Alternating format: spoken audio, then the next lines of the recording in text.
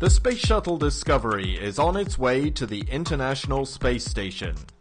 The high winds and low cloud that threatened to delay the launch a second time failed to materialize, and there were no technical problems.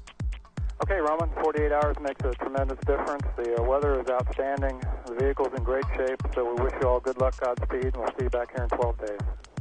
The countdown clocks ran smoothly to an on-time launch, the first to take place in darkness since the Columbia tragedy. We have a go for main engine start. 6, 4,